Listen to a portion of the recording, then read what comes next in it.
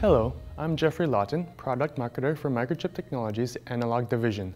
Welcome to the first edition of ADC Aspects, a series of short discussions about the analog to digital converter. In this edition, we'll discuss quantization. The analog to digital converter, or ADC, is a device that provides a digital representation to an analog signal. Quantization refers to the process where an analog input value is mapped to a discrete level represented by a sequence of bits or digital code. The discrete values for a code level or quantization level are dictated by the input signal, voltage reference, and the resolution of the ADC. Since ADCs use a binary code, the number of levels an ADC can encode to is to the nth power. For example, a 3-bit ADC will provide 8 levels, and an 8-bit ADC will provide 256 levels. The magnitude of the analog signal difference between two consecutive code levels, or the minimum change in signal voltage required to guarantee a change in the output code level, is known as the least significant bit, or LSB. LSB is often used as a unit when describing ADC-DC characteristics such as linearity and offset error. For a better visual, we can look at the ADC transfer function. This LSB value is calculated from the ADC voltage reference divided by the number of levels.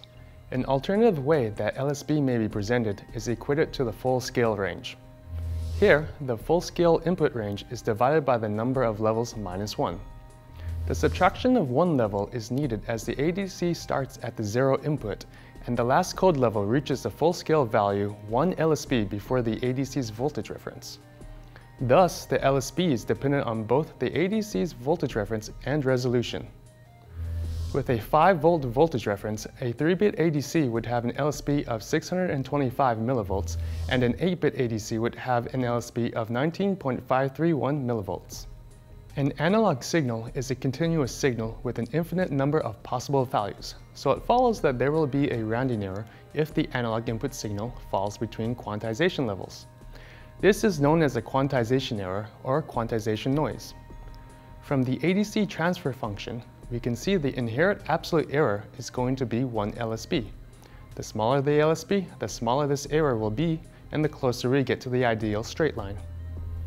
Additionally, ADC manufacturers will also introduce a -½ LSB offset to shift the transfer function to the left and shift the quantization error from range of -1 to 0 LSB to -½ to +½ an LSB, thus minimizing the maximum absolute quantization error to half an LSB.